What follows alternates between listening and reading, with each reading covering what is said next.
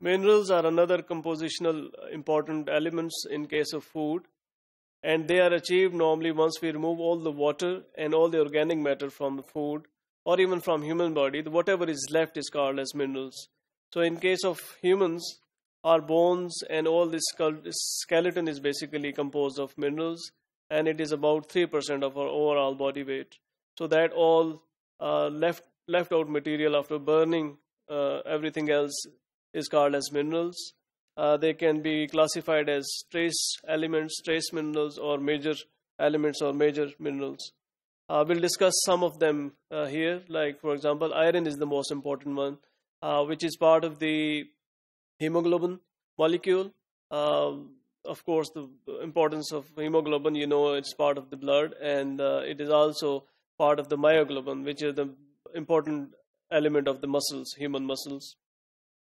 So deficiency of iron can lead to some serious problems such as anemia. Iron can be present in multiple foods, for example, in case of meat and liver. It is also present in plant sources, but in case of plant sources, we could have certain anti-nutritional factors like phytates, etc., that can bind with the iron and it doesn't absorb by human body. So we need to understand that there could be deficiency of iron from if we consume some of the plant sources with anti-nutritional factor. So the iron can be provided by in case of supplements as well, but there are also chances that the higher amount of iron can be toxic to human body. Calcium is another important structural part of bones and teeth. It is absorbed in the presence of vitamin D and lactose. It is also part of the muscles as well. It is important in blood clotting function as well. So calcium is predominantly a major mineral that is found in our bones and teeth. Sodium is another mineral, which is an important mineral that maintains the extracellular fluid outside our cells and within the tissues. But whenever there is extra amount of sodium present, that could lead to hypertension. So we need to be careful that we don't consume too much of sodium in our diet. The normal amount that is required it ranges from 1100 to 3300 mg per day per person.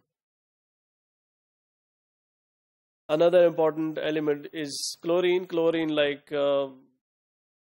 it is also extracellular fluid like sodium. It is also important to produce hydrochloric acid in our stomach. As you know that hydrochloric acid in stomach helps in digestion of food. So that's why chlorine becomes much more important. There are hardly situations where we actually need this chlorine as supplement, but in certain cases, like for example in case of excessive exercises, if we lose too much of chlorine, it might need to be replenished through other sources.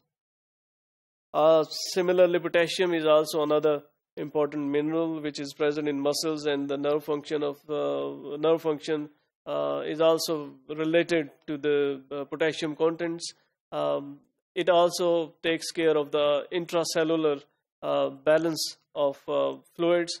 For example, like sodium takes care of the extracellular fluids through osmotic pressure. Potassium takes care of the intracellular fluid and osmotic pressure. It is present in eggs, oranges, fresh milk, bananas, etc. Cell membranes are very much permeable, so it can move from cell towards cell and outside the cell as well. So whenever there is a deficiency of potassium, and it is 6% of the potassium is lost, that results in death.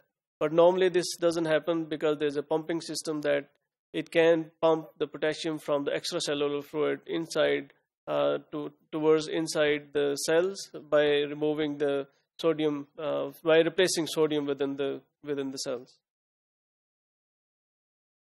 Phosphorus is another important element of our bones as well, like calcium is, and it is 85% of this phosphorus is bound with calcium. It has also other functions, like some of the buffers that we do have in our bodies to maintain pH of say blood or urine. They consist of phosphorus.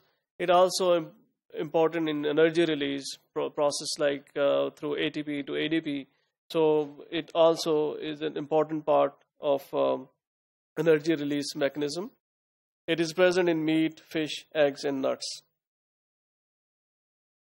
Magnesium is also a minor component of our teeth and bones. It is also present in cells and soft tissues as well. It is involved in protein synthesis also. And sulfur is another important element, as we discussed, that there are many proteins, they are composed of sulfur as part of the proteins or some of the amino acids. So if we have deficiency of sulfur, that would mean the deficiency of protein might take place. So we need to take this sulfur in order to take care of the deficiencies of proteins. As we discussed, the major element, there are also trace elements, and they are equally important, but we do need them in a very smaller and minute amount to regulate our body processes. So there's a list like iodine, fluorine, cobalt, magnesium, silicon, tin, etc. So they are needed in lesser amount as compared to the major minerals.